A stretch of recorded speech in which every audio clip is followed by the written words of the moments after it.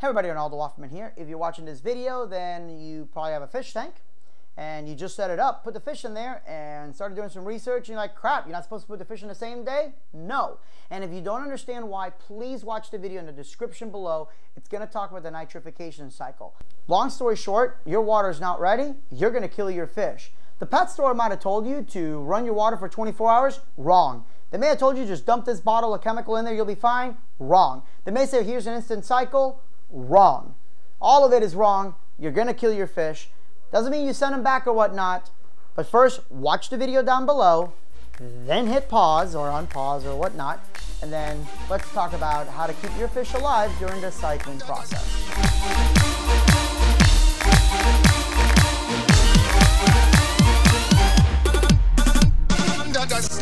Alright, so hopefully you paused, you watched the other video, and you're freaking out because you've got a brand new tank, fish, and a filter that's hardly established. That's fine. Make sure you supercharge your filter like I mentioned. And now let's talk about what you can do. Well, you put your fish in there, and one or two things happen. Either A, they told you can just run to water for a bit, you'll be fine, which I already told you was wrong, and the video hopefully explained to you why. Or they said, oh, well, dump this bacteria and you're there. That's still wrong. So here's what you need to do.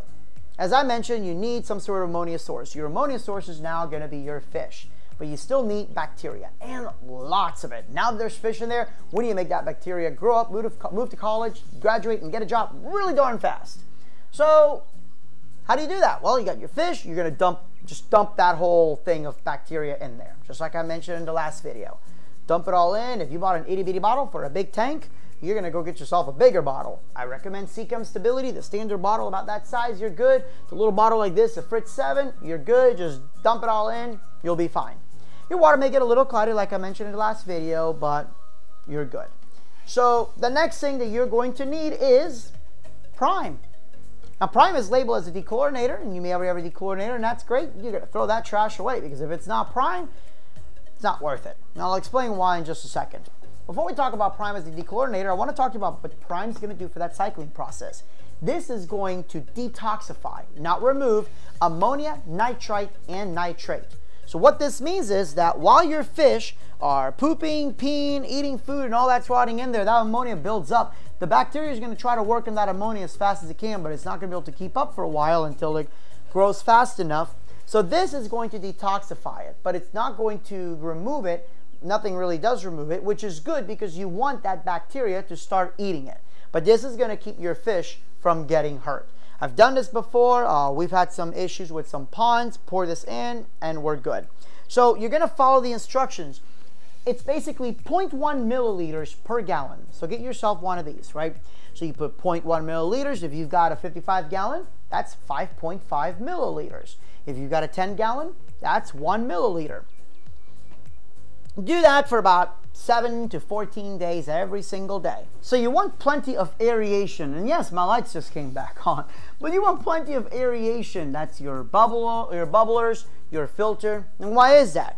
Because while Prime does its magic, it does knock some of the oxygen out of the water.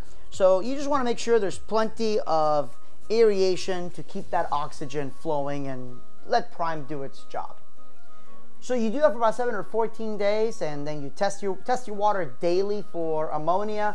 And as long as that ammonia doesn't go up high, you're good. I recommend water changes anywhere from 3 to every 7 days. As long as you're using the Prime, technically you're okay, but why have too much of a bad thing in there like your ammonia and nitrite? For your ammonia, get yourself Ammonia Alert. This guy is great because it tells you in real time where your dangerous ammonia levels are at. You can see that mine is safe.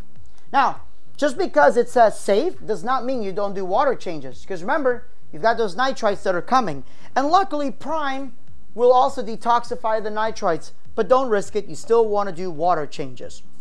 In about 7 to 14 days, get your water tested. Either get a test kit or have a trusted fish store do it for you. Make sure your ammonia is at 0 and your nitrites are at 0. Your nitrates should be 20 higher, whatever. Once you see nitrates but 0 ammonia and 0 nitrites, your tank is cycled and you can stop dosing Prime. Now, don't throw this away, and you'll see why I've got this big old bottle here, because this is also a dechlorinator. It's way better than your other dechlorinator. It does a better job, really. It does a much faster job, but it lasts you forever. Now I've got, just in this room alone, I have 1, 2, 3, 4, 5, 6, 7, 8, 9, yeah, 10 for the pond. So I've got about 10, 11 freshwater tanks that all use this. This is a half gallon that I bought a year and a half, actually 2 years ago now.